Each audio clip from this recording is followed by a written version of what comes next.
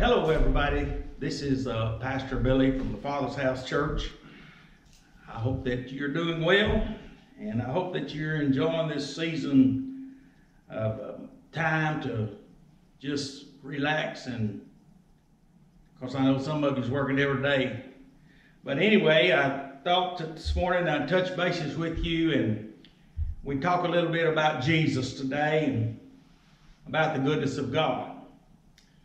The Bible tells us in Hebrews chapter 12 and verse 1, it says, "Wherefore, seeing we also are compassed about with so great a cloud of witnesses, let us lay aside every weight and the sin which does so easily beset us, and let us run with patience the race that is set before us, looking unto Jesus, the author and the finisher of our faith, who for the joy that was set before him endured the cross, despising the shame, and is set down at the right hand of God." Today I want to talk to you a little bit about God has a plan. The Bible tells us here that we need to look to Jesus, the author and the finisher of our faith. How many of you know when somebody is writing a book, more than likely, before they ever start writing, they have an understanding of what the finishing of the book is going to be, how the book's going to turn out, and what the ending is going to be. Well, God has a plan for our lives. You know, we say that hindsight is 20/20 because we can look back and we can see the mistakes we've made, and we can see where that we could have done better, or we can see things that we wished we hadn't done, and sometimes we have regrets, and sometimes, you know, we count ourselves pretty blessed about the decisions we made. But anyway, we as human beings really can't see the future. We have to live by faith. God created it that way. But God knows the end, and He knows the beginning, and He knows everything in between. God has a plan. When Jesus was on the earth, amen, when it came time for Him to be crucified, He plainly told His disciples, yet they were without understanding, and so they didn't know what He was talking about, but Jesus did. And so He plainly told them, you know, that He was going to be betrayed, and then that they were going to take Him and they were going to crucify Him, and that He would be raised from the dead on the third day. This was God's plan. And you know, the disciples, when this began to go down, they really thought, man, what's going on in our world? Our world is being turned upside down. And so sometimes, you know, because we can't see the future and we don't understand what God's plan is, we feel like that's going on in our lives also. And some of you may even feel like this now, wondering what is going to happen. You know, I've been living for God for 50 years. And there's one thing that I have learned. Even though I don't know what the future holds, I know that my God does. And I have come to a conclusion that the Word of God is true. Even though I don't know what's going to happen tomorrow or next week in my life, I do believe this. Whatever happens, amen, is going to be orchestrated by God, and it will be for my good. It may not be good to me. It may not feel good. It may not seem good. I may not understand it. But my faith in God tells me whatever happens will be for my good. Amen. Now, Jesus was a man. When we think about Jesus Christ, we think about Him as the Son of God. And He is, He was, and He always will be the Son of God. But He also was a man. And He was judged as a man, and He died as a man, and He lived as a man. And so by the law, which we could read the scripture that where Jesus told him, I didn't come to destroy the law or the prophets, but I came that the law and the prophets might be fulfilled. And He said, and none of it shall pass away until it's all fulfilled. And He said, he that teaches the law and does it, amen, is great in the kingdom of God. But he that teaches men doesn't teach men, and I guess I should have read the scripture, and doesn't do these things are least in the kingdom of God. And so Jesus was actually talking about himself here. As a man, he kept the law. But he was also accused by the law, sentenced by the law, and was killed according to the law. They brought him to trial. They brought many witnesses against him. The Bible calls them false witnesses. But yet it was not what men witnessed against him that determined his fate. It was what came out of his own mouth. For the Pharisees, they questioned him and said, "Are you the Son of God?" And he said, "I am the Son of God." And they said, "We don't need to ask no more questions. We have heard him with our own lips." And they sentenced him because of his accusation was blasphemy, which to their law meant he was worthy of death. So they accused him, they sentenced him, and then they carried out the sentence, and he died as a man. And so the Bible tells us that it is appointed unto men once to die, but after the death, the judgment. And we believe this. I mean, ever since I was a kid, I was taught, when you die, then you go and you stand before God for judgment. And how many of you know that we know that God knows everything, doesn't he? Amen. We don't know everything. We see people do stuff or we hear about things. We don't know what's in their heart. We don't know the motives. We don't know why they did certain things. We don't know what was driving them, But God knows everything. Nothing secret from God. He knows the thoughts, the intents, and the desires. God knows everything. And so we will be judged by God after we die. And so Jesus, after he died as a man, he also was judged by God. He went before God, and the accusation was brought that he blasphemed. He died as a man, a sinner man, because he blasphemed. And God said he did not blaspheme.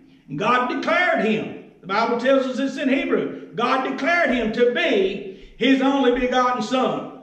And so he was found innocent. And because Jesus was found innocent, amen, the Bible tells us that the wages of sin is death. And so because Jesus was found innocent, amen, death could not hold him. So God raised him from the dead. That was the righteous thing for God to do, because he committed no sin, even though he carried our sins and bore our sins and our sorrows as a man. But yet he did not commit any sin. He did not break one law. He fulfilled all the prophets. He kept all the law. And so therefore he was not worthy of death, and death could not hold him, and God raised him from the dead. This was a righteous thing for God to do. And so not only did God raise him from the dead, but God also, what is that word they use when you've been falsely accused and they have to give you compensation? Anyway, you probably know that word. I'm just a country boy. I can think of it after a while maybe. But anyway, because that he was falsely accused and falsely sentenced, amen, according to the law, God had to recompense him, amen, for damages. And so not only did God raise him from the dead, but God declared him to be Lord of Lords and King of Kings, and gave him a name that was above every name. That at the name of Jesus, every knee shall bow and every tongue shall confess. And also said that there is no other name given under heaven whereby men might be saved. So be careful, amen, when you start listening to these people that's talking about that Jesus was a prophet, a good prophet like other men that have lived in the world, because he was not just a prophet, amen. God justified him when he raised him from the dead. Amen. God glorified him when he gave him a name that is above every name. Amen. And God exalted him and seated him at his own right hand. That's what God did. Do you hear me? God done this. Amen. And he done it all according to the law. And so we know that God is a good God. He is a just God. And that even though at the time the disciples didn't know what was going on, and they didn't understand, God was the author and the finisher of everything that happened there. And God is the author and the finisher of our lives. And we may not know what's going to happen, how this coronavirus and what's going on is going to end, amen. You may not know about your finances or whatever, amen, you may be facing at this time. But you can know this, that God is in control. He's the author and the finisher.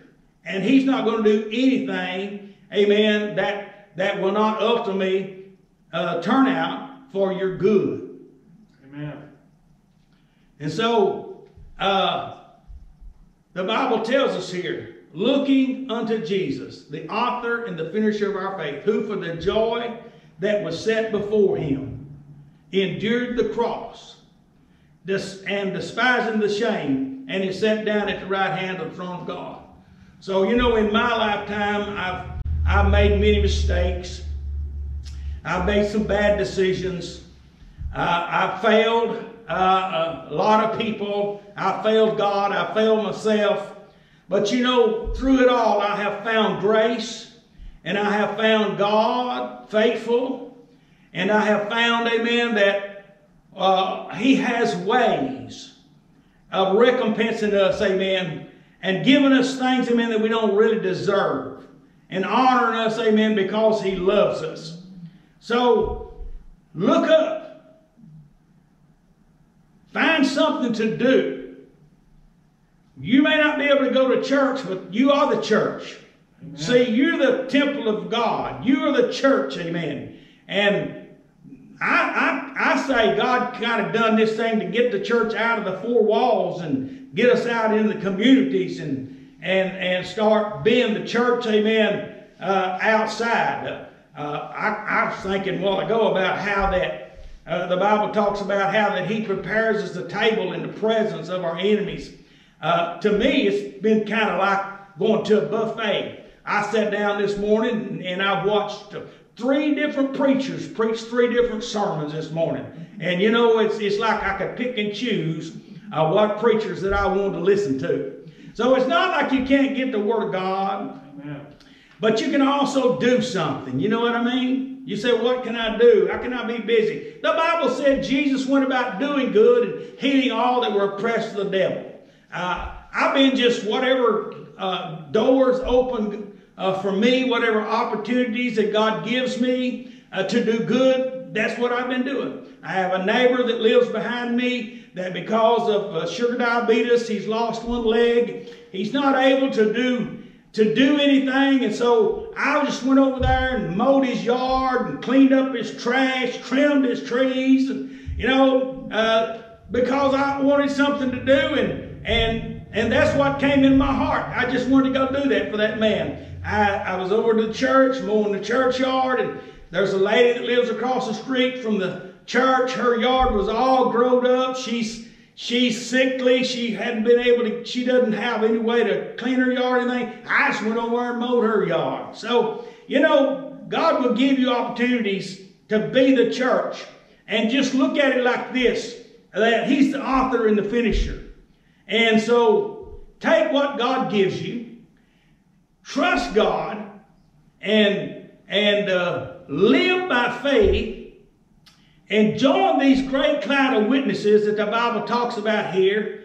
Amen. That we can say, like they all said, amen, God was faithful and God answered the call.